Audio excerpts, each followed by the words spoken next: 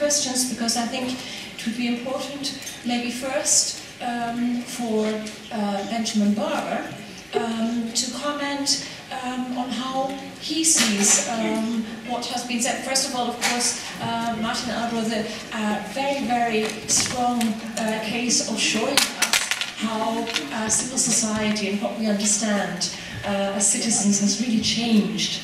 And looking back at the 70s with the Bürgerinitiative, I think that was a very, very good example of how our understanding has changed. But maybe we can just first, before we deepen on the conversation, ask Benjamin, would you like to comment on how you see these two presentations fit into your ideas of the new role of the mayors and the cities?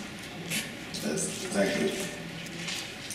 One of the problems always with these conferences is that we all come and talk about what we're interested in, and not with one another. And as a result, we have now 3 presentations laying on the table, one from last night and 2 from this morning, which touch each other only peripherally, and which it's up to us to try to figure out the relationship. And maybe in our discussion now we can try to join and see if we can see where we agree, where we disagree, and where we have common ground. Let me say, making those connections myself, that you can't talk about cities and mayors without talking about civil society. The urban civil society, I think, is at the heart of civil society generally, and while my book was called If Mayors Ruled the World, my preferred title would have been If Mayors, City Managers, Ward Managers, Citizens, Civil Society, and the Private Sector Ruled the World. My publisher said that wasn't a very good title, however, so I stuck with If Mayors Ruled the World. But without question, when we talk about the city, we talk about citizens, the etymology is there, citoyen, cité. They have the same root. The citizen, in fact, is the city, the urban dweller, first of all, and they are constituted, first of all, not as voters and electors for the mayor or the city council, but as members of their own civil society. One of the great things about the city I tried to talk about last night was that the locality, the neighborhood character of cities, the intimacy and the density of cities permit the citizens to work together, talk together, and build civic institutions that are at the heart of the city, whether they're cultural institutions or NGOs, or PTAs or other forms of block associations where citizens do the heavy lifting themselves. And mayors, far from being charismatic power dominators, are people who depend on citizens and civic collaboration. They have no real power. They don't have armies and navies. They don't give commands. Have you ever heard of mayors giving a command?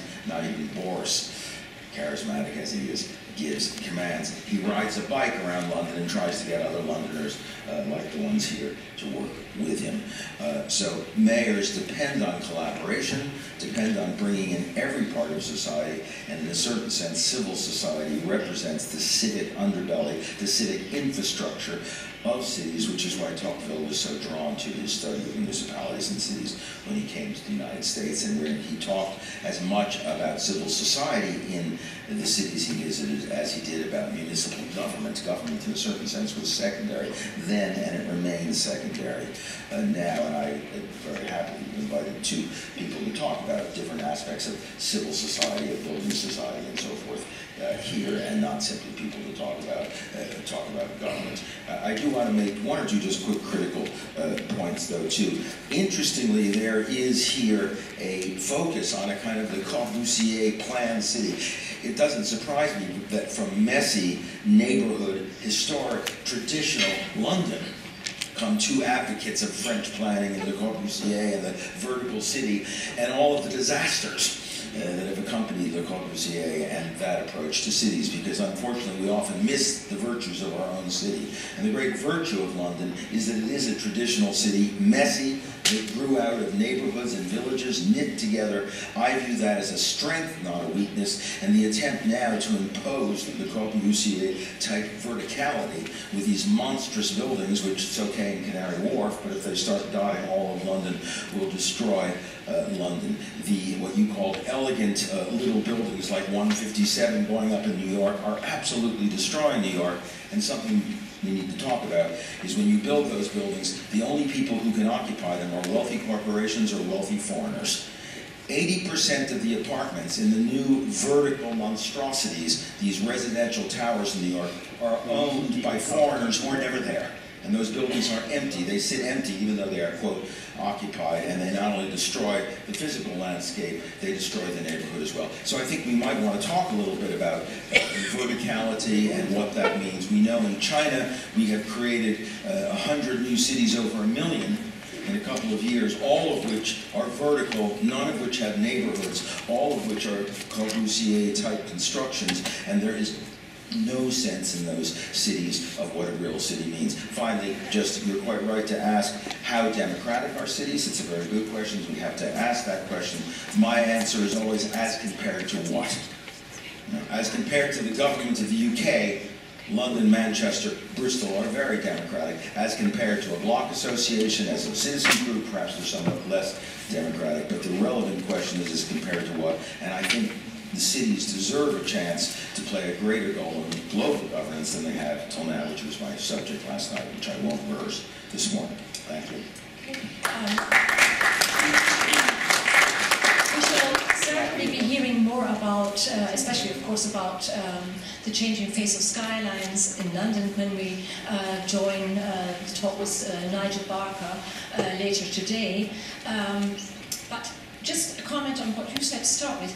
Isn't the common denominator of the three talks at the moment the transformational capacity of civil urban society? Is that not the common denominator? And I think already in what you have said, we see that that is not easy to attain. So maybe I would ask Peter Murray.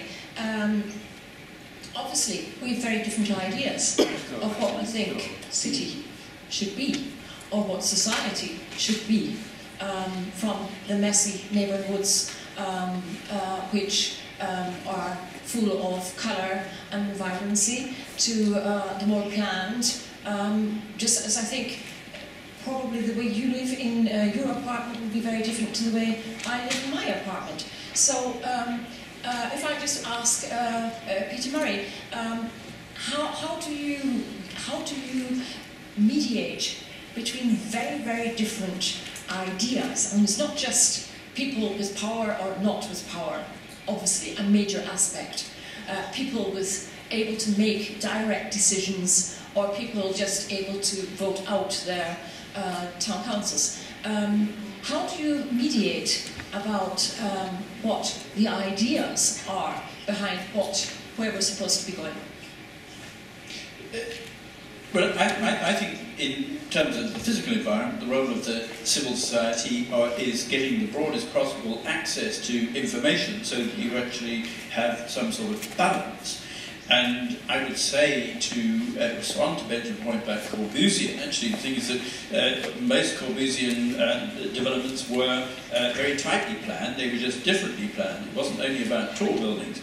And interestingly enough, what is happening in New York and what is happening in London is a result of a rather messy, pragmatic, laissez-faire attitude to planning, which creates messy neighbourhoods which people like, and also tends to create messy skylines which maybe people don't actually like. And I think that one of the interesting things which is happening at the moment is that untidiness is now facing much stronger pressures than it ever has because of globalization, because of exactly the issues that you're talking about, the pressure of global capital, the pressure of global investors, the safety of cities like London and New York in the face of the problems, whether it's in Greece or in Turkey or in parts of the Middle East. They become havens for finance, and you are getting a situation where, as you quite rightly says, these tall buildings are being purchased by overseas investors,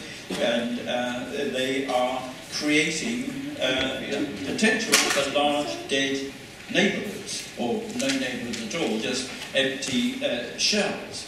And how we deal with that while retaining I'd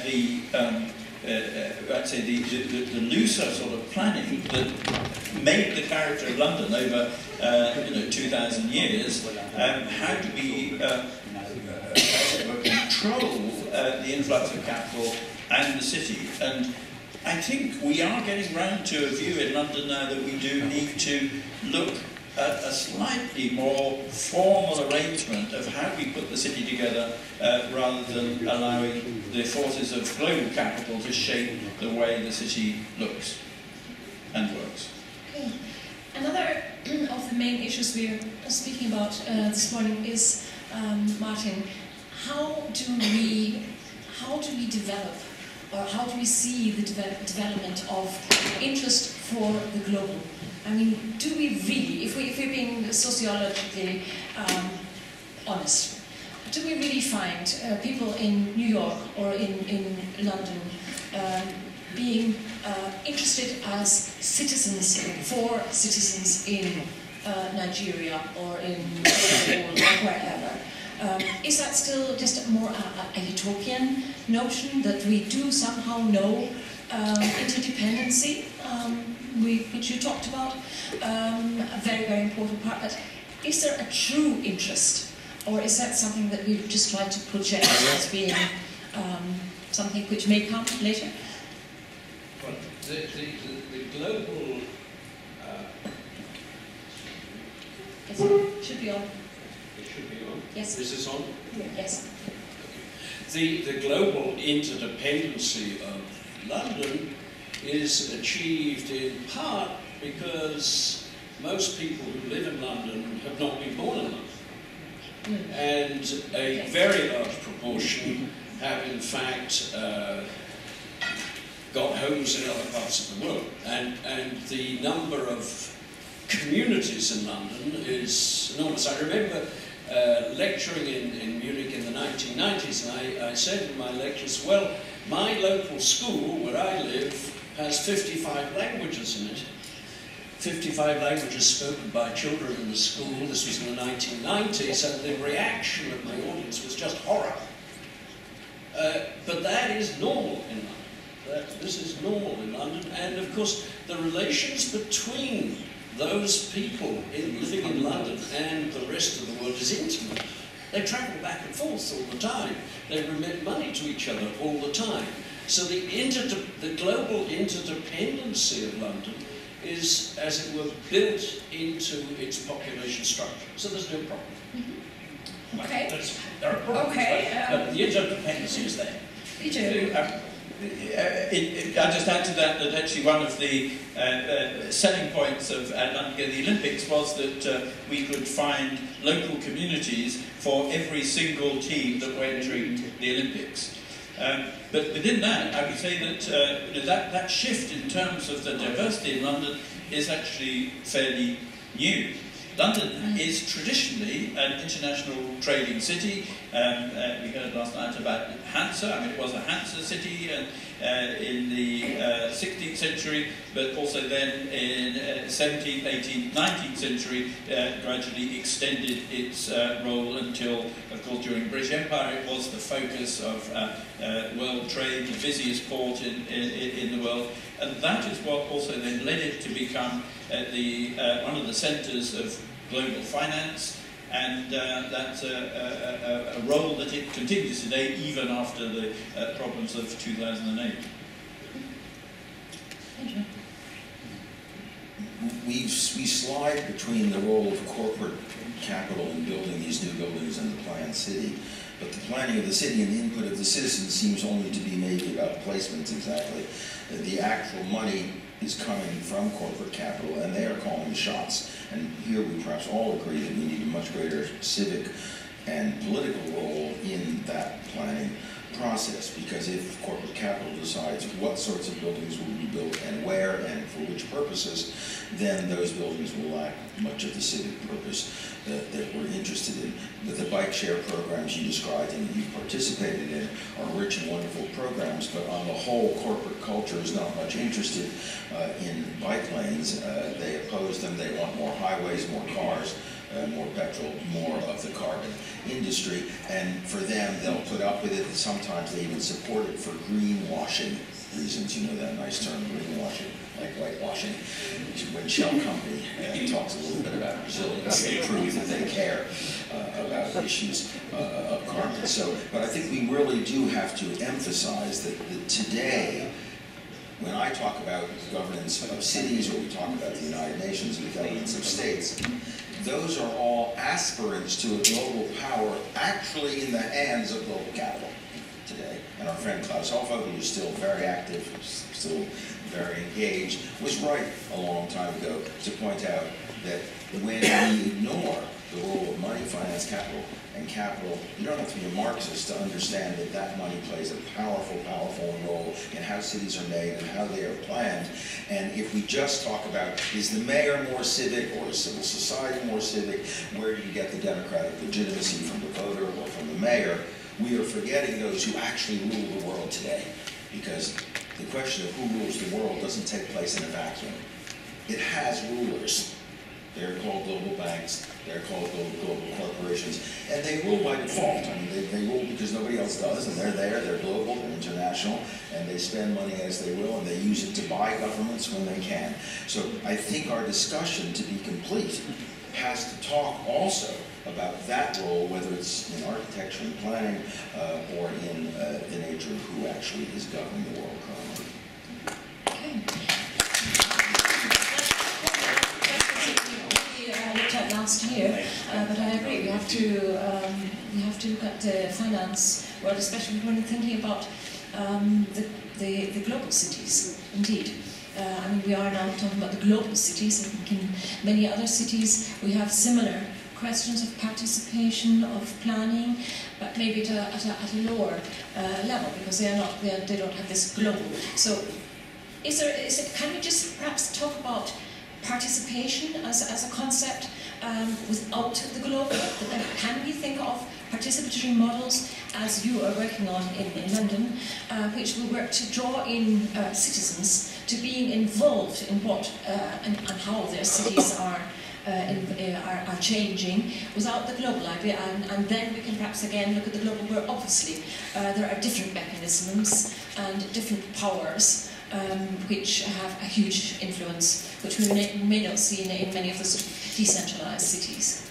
Would someone like to comment on that? Yeah, well, in the UK at the moment, we have a general election coming up soon, so how long it will continue, who knows, but the current coalition government do have a localism agenda where they have been moving decision-making a number of areas down to local levels, and that involves now communities being able to have a referendum to decide to deliver their own local plan.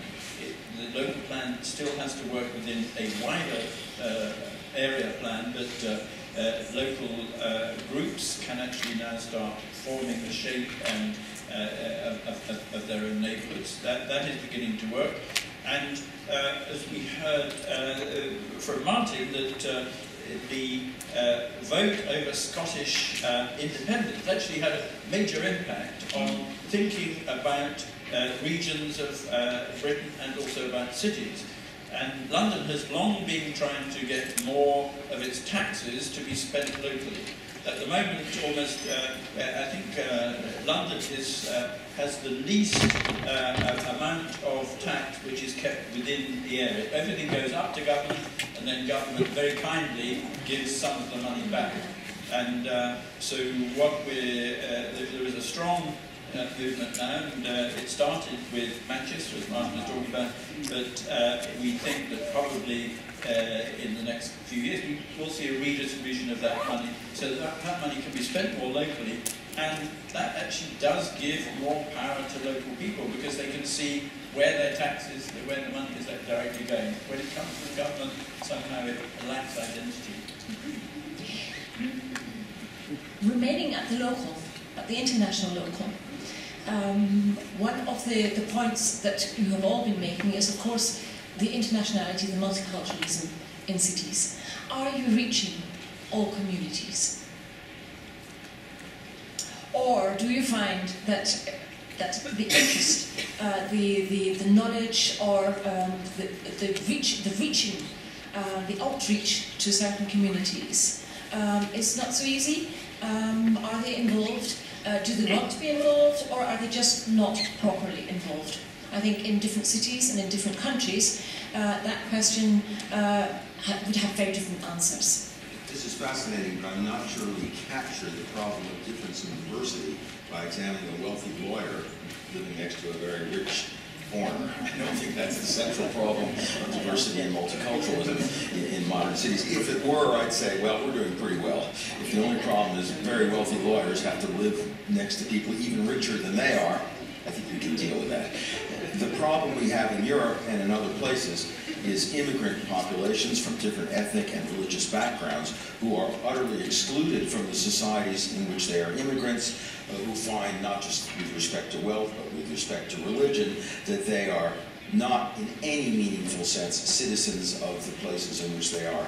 And the rifts that divide those populations from citizens, we know from what's happened in London and Paris and Madrid and elsewhere, run very deep and issue in violence that's exacerbated then by foreign zealots who either get people locally to do their work or come themselves and do work. That problem is much worse. I mean, to me, the two great contextual issues for the discussion of local democracy and is the mayor or the citizen more democratic is global wealth, which we've talked about, but the other is the global cultural schism between Islam and the rest of the world, and the view that we have and the struggle and decision we have to make as to whether it's Islam itself that is pathological, which I think is wrong, but many people want to think is right, and those who think that a schismatic, excessive terrorist group is exploiting a distorted view of Islam to wreak vengeance on societies that have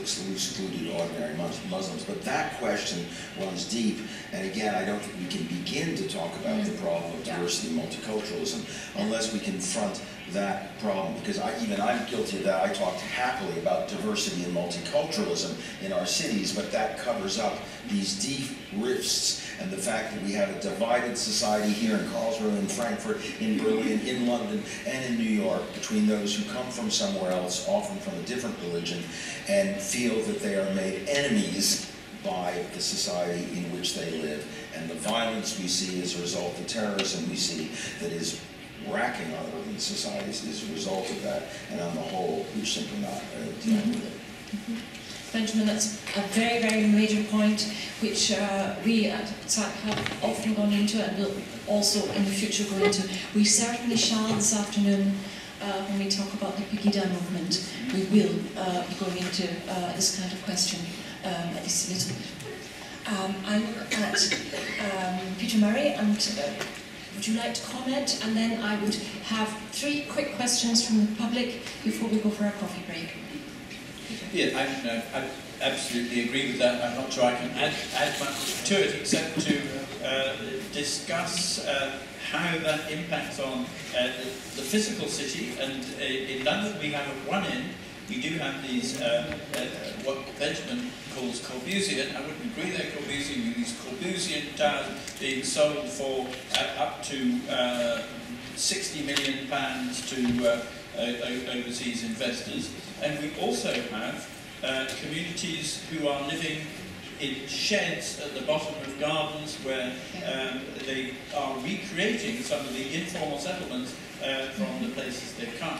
And there are wealthy boroughs in London who are now saying, we have to accept this as a part of the informal planning, because we can't actually provide the housing for them. So we accept it and we monitor them just for safety, so they make sure they're safe from fire and make sure they have basic services. But in terms of the planning system is unable to deal with the pressures of these communities, and they are, to a certain extent, then outside the normal realm of control in the city. And for us, in terms of involving wider ethnic groups, is actually very difficult in London, because there are many of them and they have different relationships to their local communities. And the Olympics, because it was held in the East End, which was where they had the local borough has to translate all its information into 72 different languages, and this was a main focus of a lot of the work that was done in using the investment that came in for the Olympics to try and involve, but also raise up the... Has that been sustainable? So far it is, actually. I think the whole strategy of the Olympics was a resilient plan that would continue on into the future. So the legacy is actually important, and can go to the area around the Olympics today. Actually, I find it very impressive what has happened. It's not the sort of windswept, empty concrete bunkers that one had been fearing. It is actually a very active and busy environment. Thank you very much.